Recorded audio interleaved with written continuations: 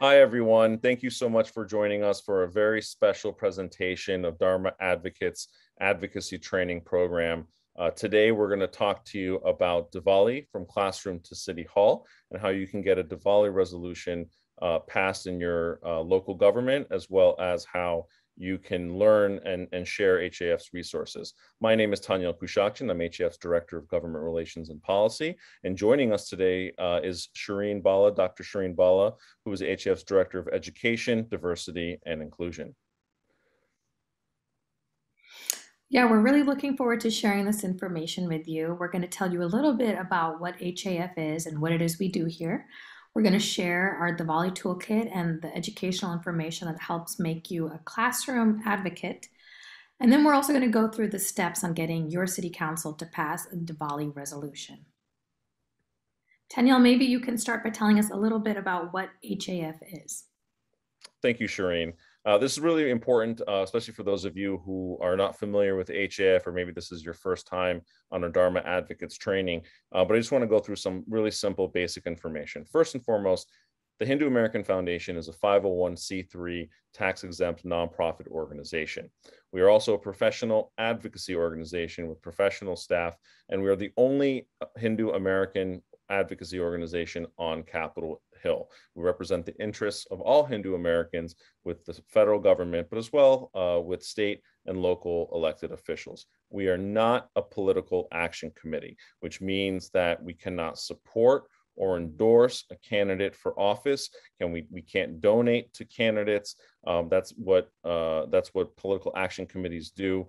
We are a nonprofit organization. So I just want to be really clear on that as far as what HAF is allowed to do, what we can and can't do. And we are really blessed today because we have Dr. Bhalla with us, and our two main focuses areas are advocacy and education. And so today we kind of get to marry those two in one presentation, which is really great, because advocacy you can do anywhere and everywhere, and education you kind of can too, because you're not only educating elected officials, but you're educating kids, you're educating administrators and other teachers who are also responsible for that. So I just wanted to share that with you, and I'll turn it back over to Dr. Bhalla so she can begin her segment of the presentation today. Yeah, thank you so much. So as you probably know, Diwali is our festival of lights, and it's a Hindu holiday widely celebrated in India and across the diaspora.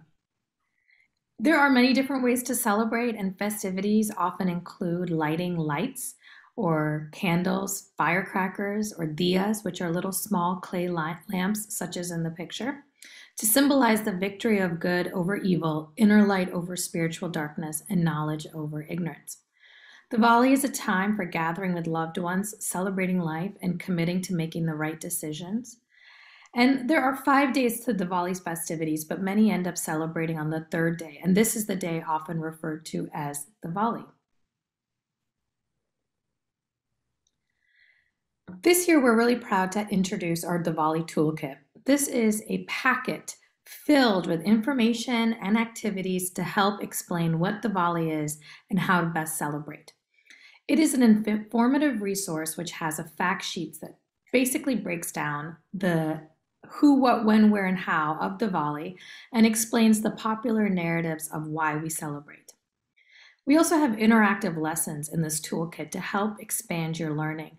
We have a Diwali Diya Roundup lesson, which focuses on Common Core math standards. We have a Draw Your Own Rangoli activity, which brings out your creative vision. We have a Cycles of the Moon and Signs of Diwali. So as Diwali is approaching, these two activities allow you to replicate what it is you're seeing in the celebrations, as well as the cycles of the moon patterns as we're approaching Diwali, and keep track of when it's coming. We also have engaging activities such as a word search and what we like to call a Sudiya, which is a Sudoku puzzle featuring diyas in the boxes. The goal of this resource, and pretty much all of our resources, is that they're classroom implementation accessible. And this means that they are a turn and take guide. So a teacher could essentially print this out, turn around, and use it in their classroom the next day. As well as if you're a parent at home, you can download, print it out, and do it with your kids. There are objectives and there are standards. Our objectives help define what the learning outcomes are for your students. They focus the teacher on what exactly needs to be taught in the lesson, and they feature formal and informal assessments. Most of the lessons adhere to the Common Core state standards and are featured towards kindergarten through 5th grade. We have activities and content represented in areas such as English language arts, math, as well as science.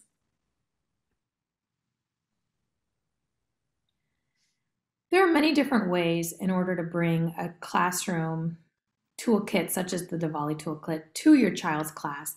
And here I'm going to outline some steps on how you can do that. The first is I would suggest you familiarize yourself with the content.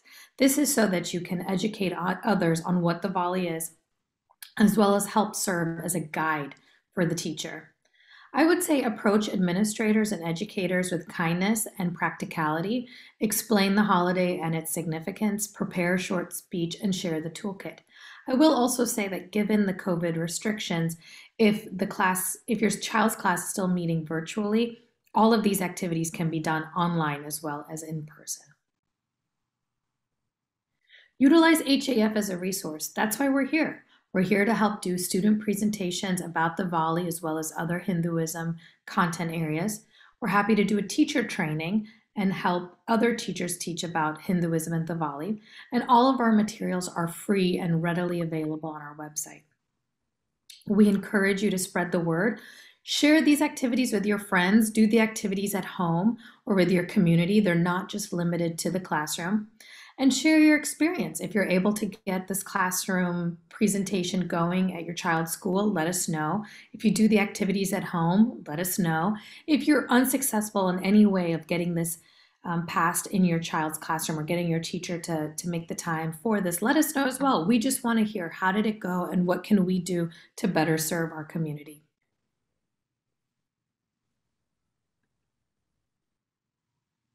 We have all of these educational resources on our website at hinduamerican.org/teaching resources, as well as hinduamerican.org/Hinduism-101. You can also reach us at Diwali@hinduamerican.org with any questions you have, and both Taniel and I will constantly be checking that email address. We have many different toolkits and educational resources on our website. Here are just a small sample. If you are likely in the month of October, you probably know it's Hindu American Awareness and Appreciation Month. And this is an incentive that we have been working on since 2013. Getting October passed as Hindu American Awareness and Appreciation Month in states such as California and Michigan. This year, we've also expanded our reach to other states as well. Reach out to us if you'd like additional information on how to bring this to your local area. We have our Gandhi Toolkit. Gandhi's birthday is in October, so this stands as a big flagstone for us in terms of why we celebrate October as Hindu American Awareness and Appreciation Month. We've got a toolkit there that explains his life lessons as well as the lessons passed on by Martin Luther King Jr. and Cesar Chavez, and we encourage students to use these methods of nonviolence for social change movements. We have our HAF Holi Toolkit, which explains all about Holi, the Festival of Colors, and that there are activities and lessons in there to also be used in the classroom as well as at home.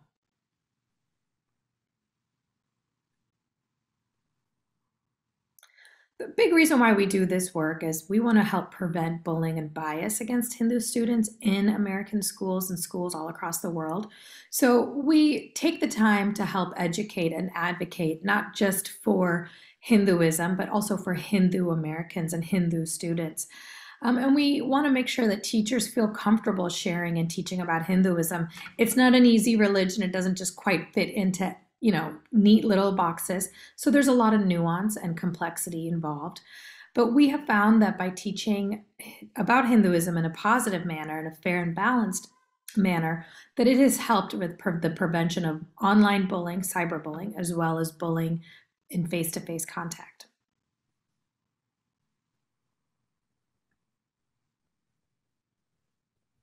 Taniel, why don't you tell us about how to get a city council to pass the Diwali resolution? Thank you, Shereen. That was excellent. And as you can see, when you're educating people, you're actually kind of engaging in advocacy. And when I'm engaging in advocacy, I'm also educating. At least that's usually the first thing I do, is give them the set of facts. And so now we're going to talk to you about how to get your city council or your county commission to pass a Diwali resolution. First and foremost, do your homework, do the research on your city council. Go to the city council's website, look up who is the mayor, who is your city council, who's on the city council. Is it called a council? Is it called a commission? Do you have districts? Do you have a representative on the commission that represents your neighborhood and what part of the city that you're living in? Or do they represent the entire city? So get familiar with the structure. How is the city structured? Is it a strong mayor? And so when you understand and have a familiar understanding of who is on your city council, what is the makeup, what's the structure, you're prepared and you know how to speak confidently when you approach your city commission or your mayor about passing a Diwali resolution.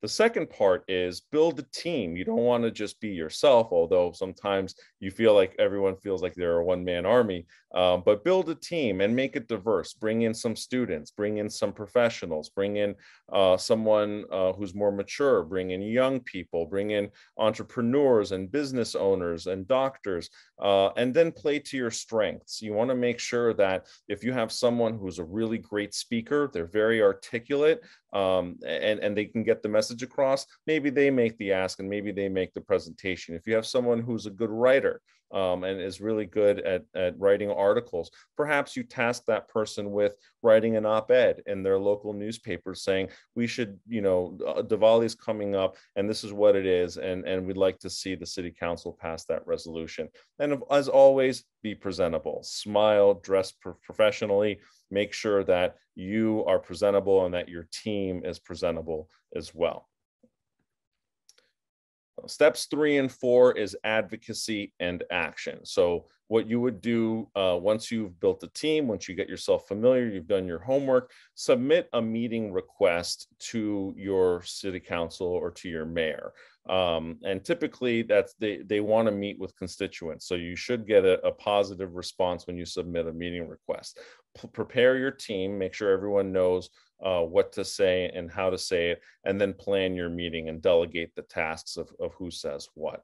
Then when you make your meeting, and sometimes you may not need a meeting, sometimes you maybe already have a relationship with your mayor or your city council person, and you feel confident that you can just ask them for the resolution, and that's okay. You can do that. Just submit the request to that commissioner and say, we would like to request that the city council pass a Diwali resolution. If you don't know what to say, we have also provided an email template for you so you can copy and paste how to make that request. What are the right words to say, how to say it professionally and courteously and effectively. And so we have on our website, and I'll give you the link at the end, a draft resolution, but also a draft email request template to help you make that ask properly. And then if you either get the resolution or they want to meet with you in advance to talk about it, schedule a date. Pick a time that's convenient for everyone, and then invite the community. And of course, as always, know the process. So make sure that you make your meeting request. Everyone says they picked this date and time, and that everyone shows up on that date and time and makes the request as you've planned. Then presentation and follow-up. So right now we're living in the COVID age. Some city councils are going back to in-person meetings. Some are doing the hybrid model, which seems to be the trend. They have the city commission meeting on Zoom or on TV while they meet in person. But make sure that you present it in a way that what you're requesting is non-controversial. And here we've put some steps, assuming that you do get the resolution. Say thank you. Once you get the resolution, say thank you to the mayor, say thank you to the city council, not just when you go and accept the presentation, but send a follow-up email or send a follow-up phone call and let everyone else in the community know what happened and what they did, and get other people to make a phone call or send an email. City council council is really accessible. Typically, when you go to the website, you'll see the city councilman or council person's email address. And so you should be able to find it relatively easily. And you can encourage your entire community to send an email to Commissioner so-and-so and just say thank you. And that's part of your follow-up. And perhaps if you're going to do a presentation on Diwali when your event is coming up at your local mandir, or if you have a community event outside, invite the mayor and invite the commissioners to come and be a part of that celebration and read and present the resolution publicly, so that they can feel welcome, they can feel inclusive, and that you yourselves as a community are also being inclusive and thinking about bringing elected officials to your events, and then display it, put it in a frame, hang it on the wall, and make it part of the permanent record, so that in future years, maybe your mayor is term limited in 4 or 5 years, the next mayor comes and say, oh, look, there's a resolution from 5 years ago or 10 years ago, let's do another one. So you want to keep it public, you want to display it, and you want to make sure that everyone sees it now and in the future.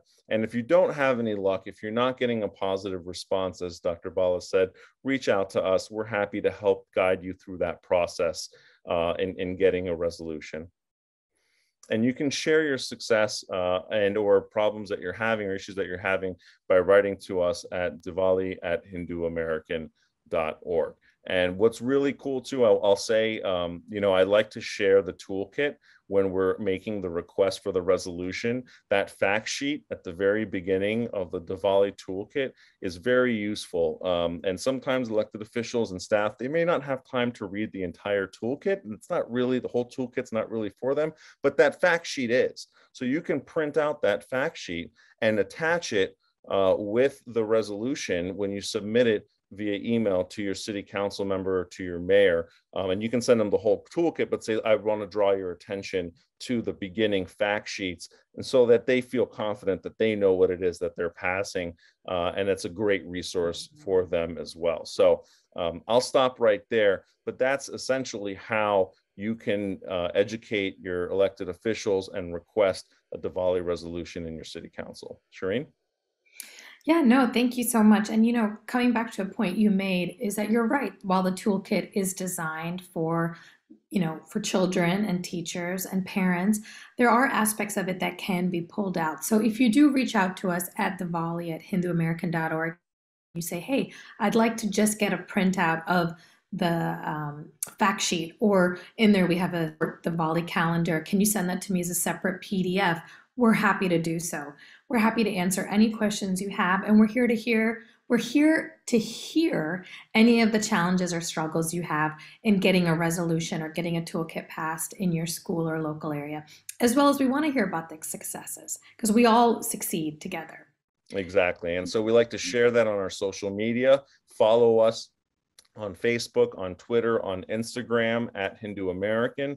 Go to our website, HinduAmerican.org, and feel free to email Shereen or myself. It's our first names @HinduAmerican.org. Our advocacy is social, so you can amplify your voice, and when you tag us, we'll like and retweet it and share it as well. And so we want to make sure that you are all included in our advocacy, and that you include us in your advocacy successes as well. So anything else, Shereen, you'd like to add?